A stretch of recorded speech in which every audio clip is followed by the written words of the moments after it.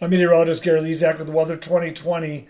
Hurricane Beryl, a major hurricane, is getting close to a Category 5 hurricane based on what I'm seeing with this eye. I'm going to show it to you in just a second. Let's take a look at that and what is going on and how the LRC actually predicted a potential system right now, right where it is. All right, let me show you what's going on here. As we can take a look, you can see there it is, the hurricane is, look at the eye, okay? The one off to the east, this system is weak, and it doesn't look like it's going to have a chance to develop, probably in response to how powerful Hurricane Beryl is. And then Chris formed, not sure that was even a tropical storm, but the National Hurricane Center decided to name it for some reason. And you can see it is now inland. So the one game in town right now is Major Hurricane Beryl. And I want to zoom in to take a look at this eye. Look closely. You can tell how strong a hurricane is, especially when it gets to this strength, and how symmetric that eye is. That is just a very impressive hurricane. Fortunately, it's west of the islands now, harmlessly out over the Caribbean Sea, but it could easily produce tremendous waves, as you can imagine, with 140-mile-per-hour winds, getting close to 150-mile-per-hour winds. So that's pretty impressive, as you can see right there. I want to show you where this system came from and where it was tracking towards, and show how the LRC is actually the best weather tool for hurricane prediction far in advance that exists in the world today. What you're looking at here, let me go to this full. What you're looking at here is an indicator we had on November 11th, 2023. And then that moved this way, November 12th to 15th. And then because it didn't show up again, it shows that it's going to weaken, okay? However, we also had indication in this part of the cycling pattern on February 17th out here. I know, what the heck am I talking about? February, November?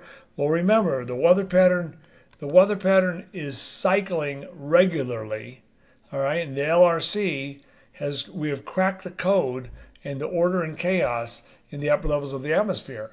And so this year's pattern has been cycling 6 to 7 weeks. So when you see a disturbance in November, go add in that 6 to 7 weeks, multiply that by 6 cycles, and guess what you come out with? July 1st, right now. So here is our projection of where we thought a storm would happen in late June or early July, mid-August, or late September. And we didn't know for sure it'd be late June or early July, but it was in our forecast. Now watch, I'm going to put this into motion, and you'll see there's Category 4 Hurricane Beryl, and it goes right over the projection right now by 6 a.m. Wednesday is for it to go right over this first prediction we made, saying it would be right here. And then it goes near our second prediction, and then goes across the Yucatan Peninsula, hopefully as a Category 1 weaker hurricane, and then it's heading right towards our February prediction. So look at that. That's the LRC projecting the path of Beryl, and this forecast is from March, all right, from way back in March. So very interesting. So all right, let's take a look at this one more time and take a look at the now I'm going to go to my screen here again and just show you this hurricane. It's just amazing to me watching this. Look at that thing. That is Hurricane Beryl.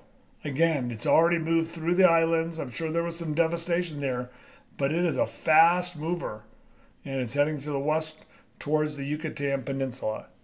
So there's your update, another LRC prediction, and an impressive major hurricane. Chris also formed, and then it dissipated within 6 hours as it moved inland over Mexico. So we've had 3 named storms already this season. Weather 2020 is predicting 14 to 19 named storms, a lot less than everybody else, so we'll see what happens. But we've been the most accurate 2 years in a row. Hope everyone has a great day, and fortunately, this is over the open waters right now. We'll have another update later in the week. I'm meteorologist Gary Lezak.